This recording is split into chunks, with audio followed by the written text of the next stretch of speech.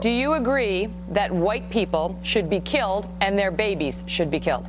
That is not the position of our organization. That is not the position of myself. I'm asking about whether you agree with the sentiment. No, ma'am, I don't. Okay. You know, you say that the right wing is playing on racial fears. Absolutely. I want to ask you, do you hate white people? No, ma'am. I am not a hate teacher, or I am a person that fights for the civil rights of black people, the human rights of black people. I understand that you object to discrimination against blacks, but I'm focusing on whether you discriminate against other races. And I want to ask you, have you ever referred to a white person as a cracker? It's possible. And what else? What other derogatory terms have you used to refer to white people?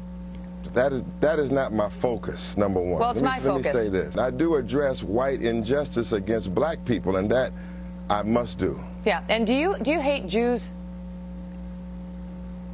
No, ma'am. I hate injustices by people. Have you ever referred to Jews as something other than Jews? Not the real Jews, no, ma'am. I am a black Hebrew also. I am a part of that family. Is it true, sir, that once at Howard University you led folks in a chant that went as follows? Who controls the Federal Reserve? Answer, Jews. Who has our entertainers and athletes in a vice grip? Answer, Jews. We want to bring on a man now who makes, this is you speaking, the Jews pee in their pants. Khalid Muhammad. Did you or did you not do that, sir?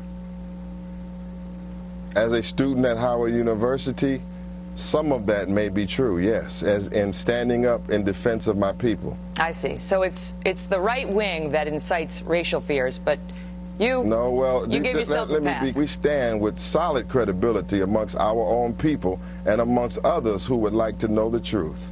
Well, we'll let our viewers be the judge of that. Mr. Shabazz, thanks for being here.